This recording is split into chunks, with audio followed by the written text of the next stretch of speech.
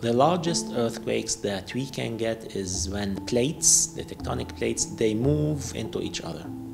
In our region, the good thing is that they don't move into each other, they move past each other. So they slide like this. So the fault that broke is about 300 kilometers long, maybe 350.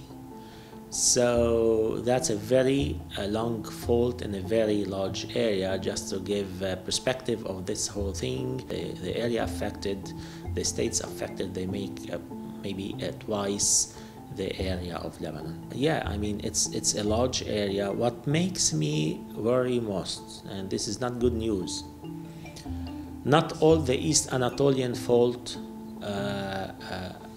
broke during this earthquake.